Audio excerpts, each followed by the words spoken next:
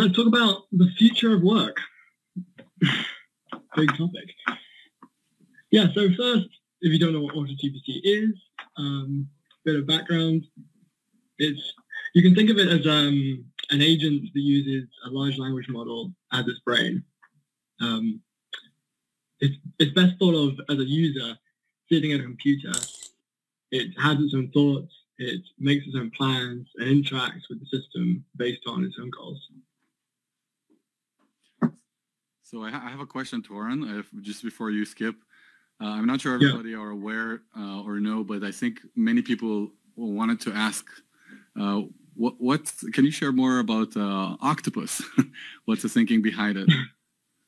Yeah, no one's actually asked me this before. I was inspired by a book by Peter Godfrey Smith called Other Minds. And if you've not read this book, I highly recommend it. It talks about octopuses and cephalopods and how they are such an intelligent creature, but so completely different to anything that we can imagine. You know, their nervous system is throughout their whole body. They almost have multiple brains. You know, their arms are almost like AI agents that communicate with the brain and the head. And yeah, the author of this book says that, you know, these creatures are the closest we may ever come to studying, you know, an intelligent alien. And I think this is also very, very appropriate for AI as well. You can see. Cool. Thanks for sharing. Yeah. I first released AutoGPT in March. On April Fool's Day, I posted this video on Twitter of it running through just a simple Python script that I'd created some mistakes in using AI, using LLMs. Yeah, I'll give you a watch if you haven't seen it before. Reading the basic math.py file to evaluate and improve it. Evaluating the code for syntax errors and logic issues. Improving the code based on the evaluation suggestions. Writing tests for the functions in basic math.py. Appending the tests to the basic math.py file.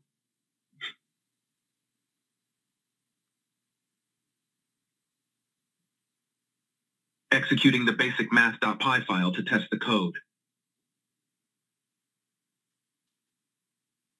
Fixing the syntax issue with the calc_circumference function.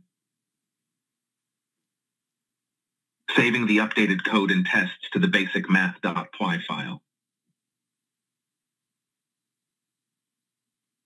Executing the updated basic math.py file to test the code. The code in basic math.py has been successfully evaluated, improved, and tested. The task is now complete. So Toran, I'm curious, like, why did you choose this specific demo? And also about, I think you're using like 11 labs. Yeah. Like, what brought you to use that? Like, I guess it's part of the vibe of the video, and I'd love to hear your thoughts about these two. Yeah, 11 labs I started using myself when I was, I'd made this AI newsletter, AI generated newsletter to like keep up to date with the latest AI news. This is kind of where AutoGPT actually originally came from. And I was playing about the idea of an AI generated podcast. You know, you could take this so far and have, you know, everyone having personal podcasts and things like this, you know, playing about that, and found 11 labs, and they're super cool, really realistic, especially for like narration and like audiobook type things. It's incredible. Got it. Yeah. This specific test, I mean, you know, I'm a programmer, games developer. I thought it's it's like one of the final challenges, I would say. I mean, this is obviously very, very basic, but this is one of the final challenges for AI is like to comprehend and understand like how programming works. It's such like a large, you know, high level overview is required. It's such a large task. You know, with loads of different steps. This really kind of shows its thought process, its self-criticism, seeing it makes mistakes and seeing how to fix them. So it's a good way to demonstrate that. Got it. So what's next for AutoGPT? So the core vision for this project, the reason that I open sourced it and wanted to make this available to everyone, is the fact that, you know, this is a really, really powerful technology, and there's no doubt it's going to completely change the future of humanity. If this technology was developed, like something like AutoGPT was developed by a big corporation, you can see the logical next step would be to automate away all of their work and replace all their employees. And they wouldn't want to release that because they would lose their advantage. Wouldn't make sense. So the vision behind this has always been to try and level that playing field, give everyone access to this technology, and allow everyone to reap the benefits. But up until now, this has not really been the case. AutoGPT is loved by programmers, but you know, to be able to actually run it, you have to install Git, go in the repository, know how to use Python, or at least set it up on your computer and run it through a command line, which is pretty crazy. So the solution to that is a web interface, desktop applications, and later on, mobile applications. So first look at what we've been working on. We want to make something really non-technical. We'll probably go through loads of iterations of this because, whenever programmers work on something, it's always too technical. It's so difficult to think like, what would my mother be able to use? And this is a core focus. We'll always be coming back to that. So everyone is equally at an advantage. Can you share a bit about the thinking behind this web interface? Like if you can go for one or two examples or parts, or what it was important in designing it, anything you like to share about the thinking behind building this interface? Yeah. I mean, there's so much to it. We're distilling down a very complex process. Like if you've used the command line interface, you've seen that demo, there's a load of information, and it's all really cool information. Like if you're a bit of a nerd like me, you look at that and be like, oh yeah, I want all of that. But, the user, the everyday person doesn't want all of that. So deciding like what information is key and allowing an advanced user to drill down into the juicy bit is really key here. So we've tried to, follow that ethos in everything. We've got these cards in the middle. You can actually see it better down here, where you've got the thoughts. You can just have something like this that says it's thinking, or you can click on an arrow and expand down and find out exactly what it's thinking and why it's thinking that. You have a Google search.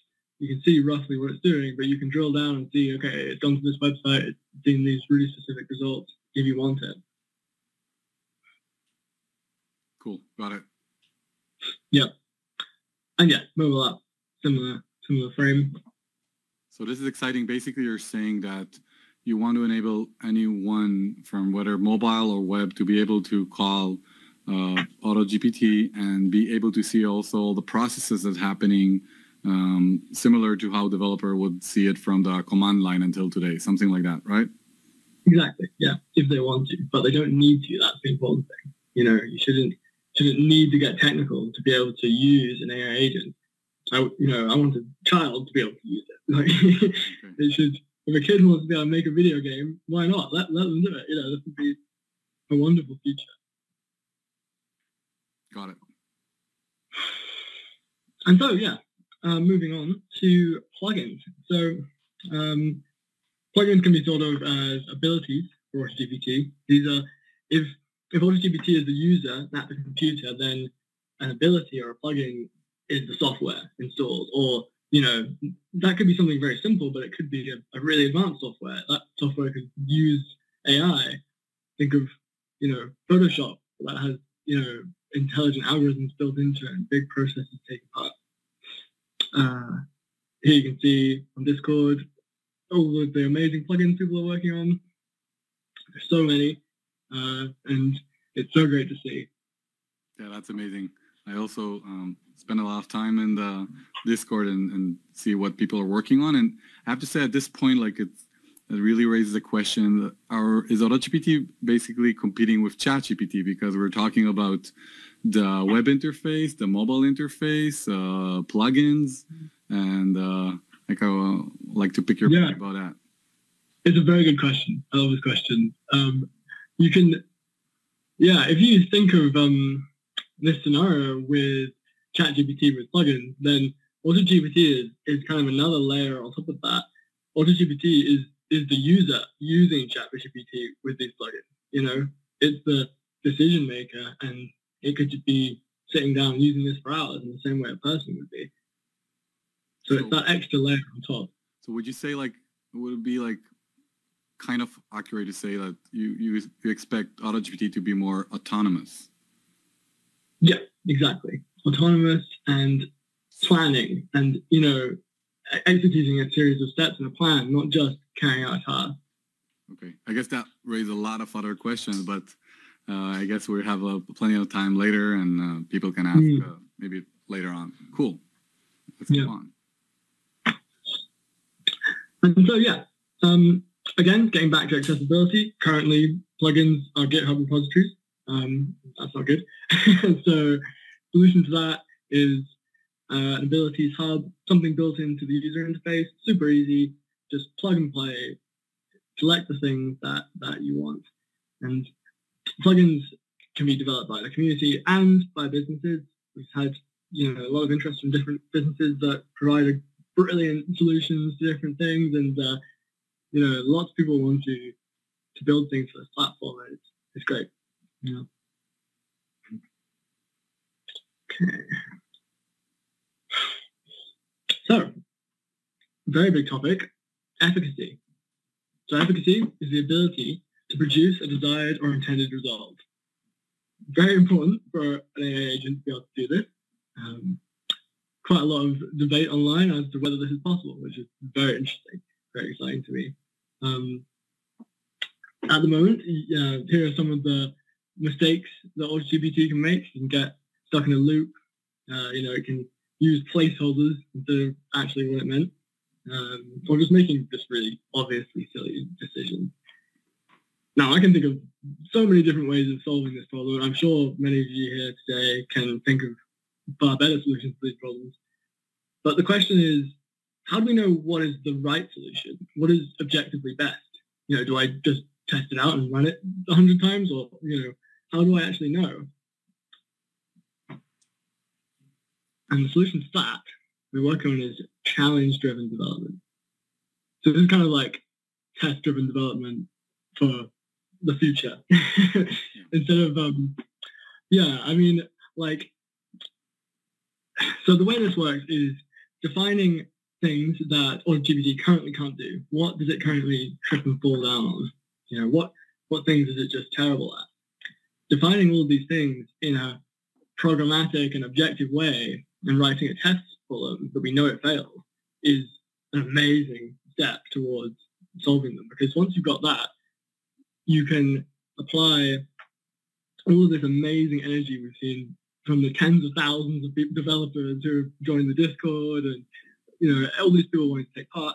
They can try out their novel ideas and solutions, even if it's like so different to what I'm thinking, or, you know, what someone else involved in the project is thinking. Even if you're not a programmer, you know, you can come to the table with just, you know, this novel idea of, you know, how maybe prompt engineering should work, or even what it means to write a test. You know, it's every single topic you can dig so far down into here. So if I may say, like, for me, it really resonates well. So I think, like, in software development 1.0, you could do TDD, like test-driven development, probably a good practice, but really hard to really practice it, and we're going to talk about a bit later. And then in software 2.0, when you have like machine learning, neural networks, etc. Specifically, I'm not saying LLM because I'm talking about like a few years ago and intentionally.